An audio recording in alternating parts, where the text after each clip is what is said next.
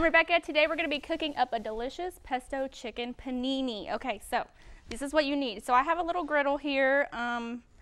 It's called Griddler by Cuisinier. I don't know if that's how you say it, but you can probably get these at Walmart. Super easy. You can use like a George Foreman. You can have it in your dorm. Super easy. Okay.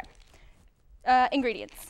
Got some provolone cheese. It's been in my fridge about 2 weeks. It's still good. Okay. Got some chicken. You can buy this cooked, so you don't even have to cook it. You just buy it, just warm it up in the microwave or on your griddle. Then we got some bacon, and this actually, it says used by April 3rd, 2017. So it's still good though, don't worry. Some French bread, you can get this at Walmart, like $1, all right.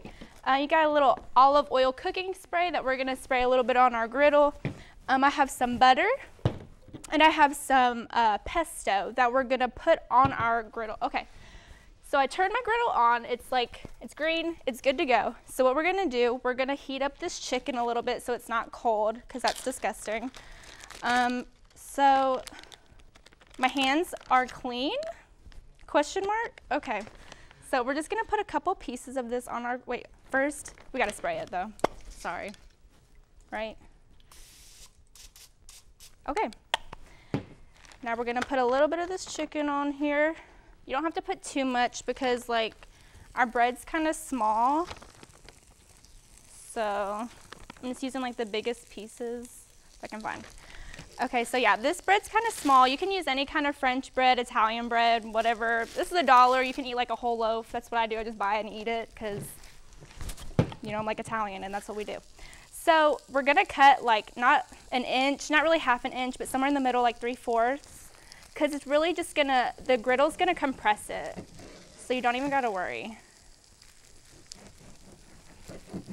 Alrighty, so I got my 2 pieces of bread. They're not really even, but it doesn't matter because like we're professionals, so who even cares? I forgot my tongs, so we're gonna like see how this is going. And like this doesn't have to be perfect. You just want to warm it up mostly, so when you put it in your sandwich, it's not freezing cold. Okay, so what we're gonna do with our bread, we have our butter. So we're gonna put butter on both pieces of the bread. And that's gonna be like, I don't know, it's just gonna make it like crispy and delicious. It's gonna give it like that golden flavor.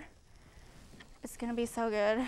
And this is like for a snack you can use. This isn't really a meal, because I had this for lunch and I was still a little bit hungry. So just like a little snack you can make yourself, and it's not like fast food or anything. So yeah, we're gonna work on that a little bit more. And then I have some pesto, and this is gonna be like your mayonnaise, but this isn't mayonnaise obviously, but it's gonna just give it a little extra flavor.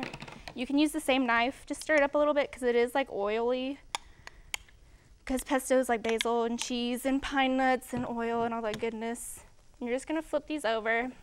You can put it on one side, you can put it on both sides, whatever your heart desires. I really like this stuff, so I'm just gonna put it on both sides because it's really good. It gives it flavor. And you can like add salt and pepper if you really want, because that's just like some extra seasoning. And you can just really, don't have to be pretty. Okay, so we're gonna take this off the grill because it should be good to go. Just fling it. Okay.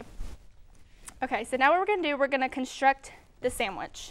So now our cheese is gonna act like our glue. It's gonna hold like our whole sandwich together. Okay, yeah, make sure the butter is gonna go on the grill. So make sure you don't put your cheese on your butter, because that's, I mean, I guess you could do it, it's your life, so, you know. Okay, so now with your cheese, see your cheese is like just as big as your bread. So what I'm gonna do, I'm gonna tear it in half, or kind of in half, and I'm gonna put it like closer together. And then I'm gonna put this chicken on here. And this chicken's already seasoned, so you don't even have to worry about it being like bland and stuff. All right, then what I'm gonna do, I'm gonna take this bacon. This bacon's already cooked, so it like lasts forever in your fridge. Like I said, it expired yesterday, but it's gonna be okay. It's okay. Gotta work on that immunity anyway. Now you can add however much of this you want. Like you can go ham on some of this stuff, but just for purposes, I'm just gonna, it's a big piece of cheese. Okay, so then you're gonna put another piece of cheese, act like your other set of glue, put it on there. All right, and then the pesto side goes down. Okay, so now we're gonna bring it over to our griddle. And now as best as you can, this griddle's like weird. You wanna make sure it gets on here nice and even. You can see that. Alrighty. Okay, so now we're gonna let this cook and we're gonna come right back. Justin is gonna be my official taste tester and it's gonna be delicious. I already know, I'm like Emerald Lagasse. Okay, we're gonna see you later. Smells so good.